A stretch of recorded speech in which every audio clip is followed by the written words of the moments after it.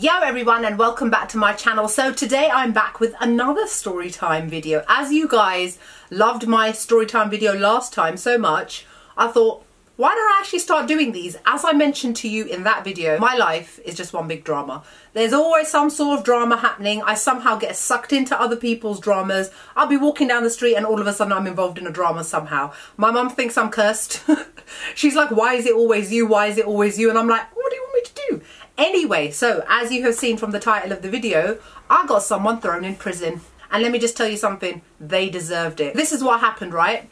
It was, and forgive me if I'm a little bit hazy because this actually happened, I think it was September, October time last year. I was fast asleep. It was like 1, 2 o'clock in the morning. And as a lot of you guys know, in the UK last summer, we had a huge heat wave, like no rain, solid sun, more hot each day for at least 6 weeks. And when it was September, it was still quite warm. So everybody pretty much has been sleeping with their windows open in the UK, especially if you live in an old Victorian house or an old council house or whatever it is. We don't have AC. There's no need for AC in the UK. What's the point? So we can use it one day a year. It's not the same as it is in like Canada and America where you have proper seasons. I mean, obviously climate change, let's be honest, as I film this video, it's been snowing in Vegas and it's 17 degrees in London today. So I had been sleeping with my window open every night.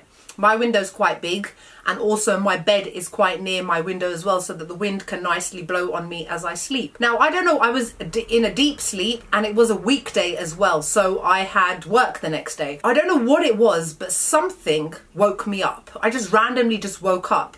And you know when you're just like, what is it? Is someone standing over me? Is there like a djinn in my room? Like, what is it? And I could hear jingling, like a jingling noise, like chains. And I was like, oh my God, I'm having a nightmare. I didn't know what it was. So I like tossed and turned a bit and tried to kind of go back to sleep. I was kind of semi-conscious as it was anyway. And then I'm starting to drift off again. And again, I can hear like a jingling sound, like some sort of rattling. And I'm like, what the hell is that? It's coming from outside. I also, because I don't live far from the local high street, I live really close to a police station. If the police would stick on their siren, it would literally take them at their speed, I'd say under 2 minutes to get to my house. That's how close I am to the police station, by car that is. So anyway, I wear contact lenses, so obviously I didn't have my lenses in and I'm all a bit dreary and a bit like, you know, that weird feeling when you're like dozy. And I've put on my glasses and I stumble over to my window and then I'm looking out and I'm looking around and I'm still, by the way, semi-conscious. I'm not completely, like my eyes are a bit blurry as well.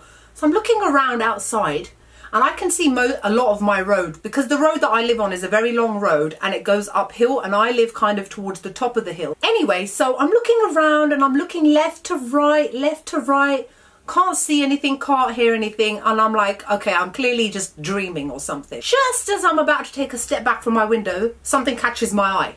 Something moved. Where was I not looking? I was not looking down.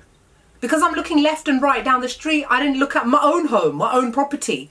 So I look down, we have a driveway outside our house and there is a wall that goes halfway across the driveway. And I see that there's somebody sitting there and their back is hunched over. I can make out that it is a male figure and he had a hood over his head. And the jingling noise was coming from whatever he was doing in front of him because he was hunched over, concentrating on something. And again, I mean, I've seen it in the past. I've seen a drunk bloke sitting outside my house drinking his can of Stella. I don't think anything of it. I'm like, you know, or somebody sat down for a second because it's an old person and they need to take a few minutes to catch their breath, whatever. So I didn't think anything of it. I thought he's probably looking through his bag for something, you know, whatever, no big deal. As I am again about to move away, he gets up. My sister-in-law's car is in front of him and he grabs the handle of her door and pulls it to see if it's open. Straight away, my big mouth, "Oi, what the bleep do you think you're doing?" And let me just say, by the way, as I'm very aware nowadays that a lot of my friends and my cousins watch my videos with their children. This is a family-friendly channel, so I have to watch my language, despite the fact that I am a prolific swearer in real life. On here, there ain't none of that, so I will bleep. I will bleep when I need to bleep. So anyway, he's like, where's that noise coming from? I was like, "Oi! Get your hands off my car." He just turns around and he goes, "Shut up, you bleep, bleep, bleep." The language, yeah? The language turned the air blue, swearing at me. I said, get your hands off my car. It weren't my car, but still, get your hands off my car or I'm going to call the police. Says like, go on then, you think you're so big, you think... And just as I was about to start swearing again, I was like, let me just stop now. Let me just stop. Let me just watch him. So he gets up, takes his bag of whatever it is, takes his bag, and he just arrogantly just saunters away like nothing. Like somebody has, like he actually didn't think that I was going to go through with my threat. He's probably heard this so much. And the thing is, it was about 2 o'clock in the morning and I do have a fairly busy road. So it was really brave of him to be going around checking people's cars. Now, all I had seen at this point was him just check my sister-in-law's car. He walks down the road and then I see him do it again to another 2-3 cars. Then I hear a car alarm going off. So he's clearly not taken me seriously and he's just taking his time going down the road, checking to see whose cars are open so that he can go and steal whatever is inside. Straight away, 999, hello, police. Yep, there is a man walking down the road. I saw him trying to break into my sister-in-law's car and he's going down the street trying to see who else's car he can break into. Can you describe him? And I was like, it's a man. What colour is he? That's always the first thing they bloody ask. What colour? I was like, I honestly can't tell. He had a hood over his head. He's wearing grey tracksuit bottoms. He's wearing a grey hoodie. He had his hood pulled over his head. It is dark outside. I cannot tell what colour he is. But he is, I would guess and say, 20s, about 6 foot tall, stocky built, well built, you know, fit. And he doesn't believe that I was going to call the police, so you'll probably be able to catch him as he's taking his time going down the street. That was it. That was the last I heard of it. I didn't think anything of it. My community service is done for today. My neighbourhood watch is done for today. It's 2 o'clock in the friggin' morning. At this point it was 2:30. I need to go to bed. I've got work tomorrow. So I get into bed, get all nice and comfortable. Just as I start dozing off, I can hear and I know what that noise is. If you live in London, you've heard this noise many times. It's the police helicopter. And I was like, nah, can't be. So I look outside and I see the police helicopter circling where I live, circling my road. I see a police car come speeding down my road, does a massive 360 and speeds back down. Then I hear the police helicopter, then I hear dogs. And I was like, oh my God, were they really that quick? I was like, my bit is done. They may even be looking for somebody completely different. It may not be the guy that I saw. So anyway, get back into bed, get myself all nice and comfortable. But at this point, I'm half awake anyway. So I went downstairs, had a drink, came back, got back into bed. Ding dong.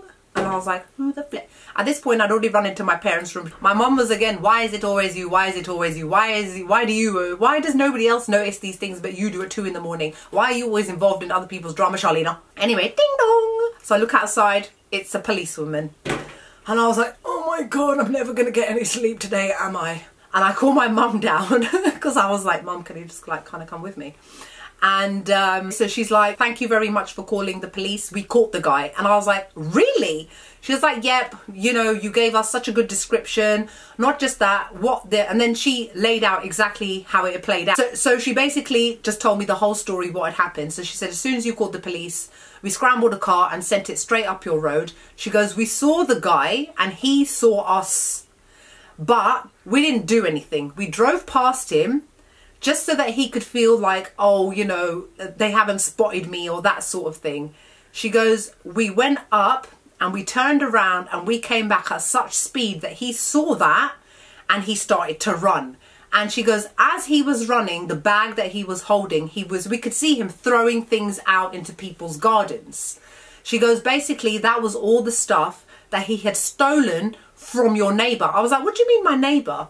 She goes, when you said that you saw him or you heard jingling sounds and he was doing something from his bag, she said, your neighbour, he had left his laptop in his car, his phone, his work phone, his keys, money. Who does that? The only thing in my car is tissue and gum. He left all this stuff in plain view, and that jingling sound that woke you up first was him smashing the window to get inside the car and steal it. She goes, could you see anything? I said, no, there's a bush blocking my view. I couldn't even see that it was my neighbour's car, because what had happened was, when I got back into bed and I saw the police coming back after a little while, I saw them park outside my neighbour's house and go and knock on their door. And I was like, Maybe it's a different issue, maybe it's something else, maybe it's completely unrelated, didn't thinking anything of it. She said, no, he had stolen a whole bunch of stuff from your neighbour's car, including his wallet and everything.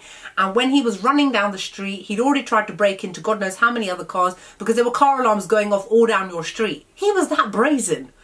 And he had been throwing things and then he'd legged it. So she goes, so we called in the dog squad. And basically the dogs cornered him and they got him and he was like, "Where me, officer? Where me, officer? I ain't got nothing on me, officer." She goes, we arrested him straight away. Clearly his attitude towards me was like, whatever, like somebody who's obviously done it many times in the past.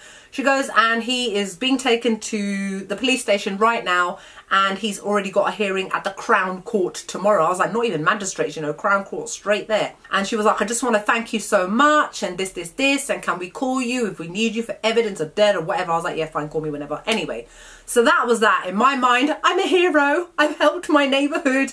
I've stopped somebody who's going around stealing things from people's cars and stuff and whatever, and now he's off our streets. Anyway, so completely forgot about it, got on with my life, whatever. Literally like 3-4 days later, I'm driving to work and I get a phone call as I'm driving. So I press the button on my car screen, answer. "Hello." She was like, "No, from Metropolitan Police. Just to let you know that as a result of your actions and helping us to catch this prolific offender, he has now been sentenced to prison for 10 weeks. And I was like, "So he'll be spending Christmas and New Year's in prison?" She was like, "Yes. Just wanted to thank you so much for your help." And that was it. So I was like, wow, I've actually helped somebody go to prison. Well, he flipping deserved it. 10 weeks though, come on. If you're a prolific offender, 10 weeks seems a little bit lenient, you know? But this ain't the American justice systems where you'd probably get 20 years. This is England. You normally get a slap on the wrist and community service. So that's how it happened. That is how I had somebody sent to prison, and he bloody well deserved it. And hopefully he knows, he's probably back on the streets now. Don't be coming down here again, because Charlena sleeps with one eye open. I hope you enjoyed this story time video today, and I will see you all in the next video. Bye!